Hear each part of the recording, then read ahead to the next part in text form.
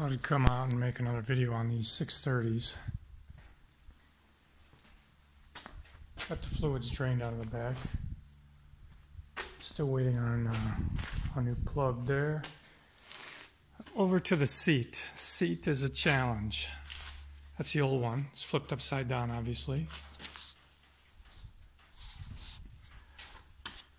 Here's the new one. Getting these torsion springs in with all the pins and the linkages and getting them all bent and everything. I think I covered it in the previous video. I made these little adapters and they came in kind of handy. They let me twist these two things. They were overlapping like that. So you had to twist them apart far enough that you could get these two in and put these roll pins in here to hold that thing. And then this tension on this seat, at least on the back half, is controlled by turning this threaded rod. There's also a shock absorber that goes in the front. It's bolted here and then it bolts to the bottom. I think the last thing I have to do right now, I've got temporarily, there's shafts that go through each of these springs and they're a welded connection on the back.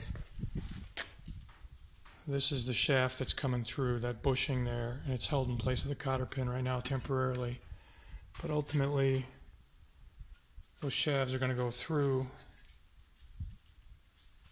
a piece of bent strap, and down in that skinny little hole, you're going to put two roll pins instead of these cotter pins. So when that thing is on, you've got about, I don't know, 1/8 of an inch, maybe 1/4 inch. There's the schematic from John Deere. Float ride seat is what they call this thing. The light might not be that great. So we changed all the bushings. There's a bushing kit from Steiner. There's the old torsion springs. Started out instantly enough with a maybe a screwdriver and a clamp, and then before you know it, you've got piles of, well, I need one of those, I need this punch, I need that punch. Not, as they say, when's the fun part start? That was, my fingers are sore. Okay, all for now.